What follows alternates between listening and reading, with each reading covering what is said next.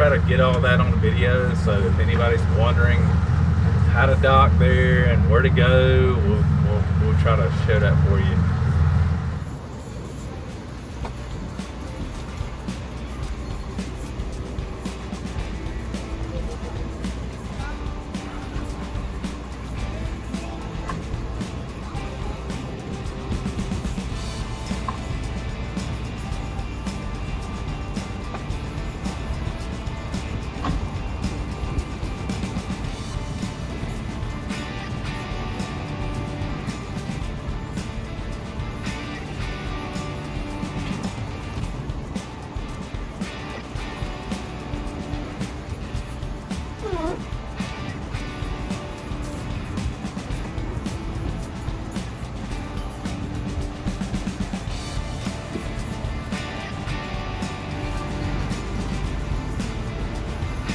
Docked. So as you can see, we were docked on the upside of the current, and when you do that, it pulls the boat into the dock and you can tie off. It makes it much easier. But these folks over here, and we don't know them, he was trying to dock on the back side of the current, and it makes it really difficult unless you practice a lot.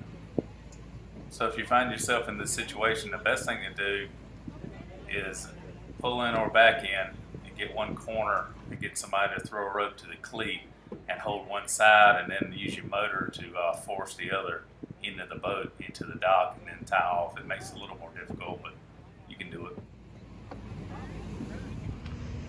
If you travel by car, plenty of parking.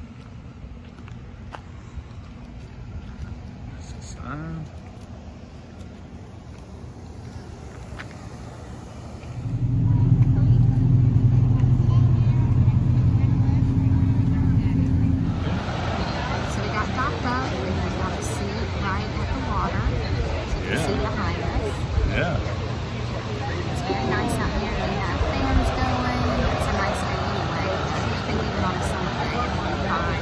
Fans and shade. We're going to get some blue crab bites for the appetizer.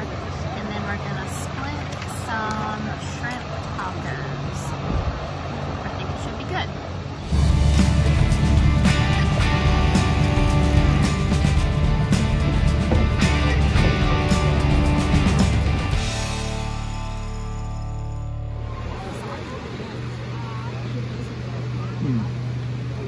Good. So it came with 5 good-sized shrimp in it. And you can see it has cheese, lettuce, some kind of like a mango salsa too. They're very good. We definitely devoured our food. It was great food, great drinks, and along with the restaurant, they also have this cool little bar.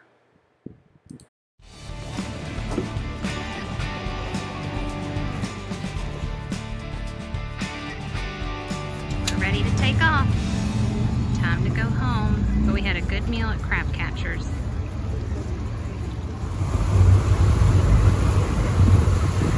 All right, back at the marina.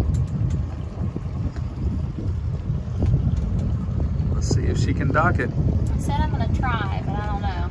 She's gonna try to dock it.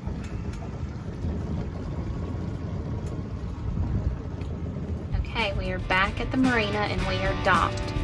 And we were docked by me. I wish Matt had videoed it, but he was busy giving me instruction. Although I did not need his instruction because I pretty much docked it all by myself. He didn't jump in or anything. So next time I will show you docking it by myself so that you can see the proof. But anyways, we had a good time tonight and we will see you next time.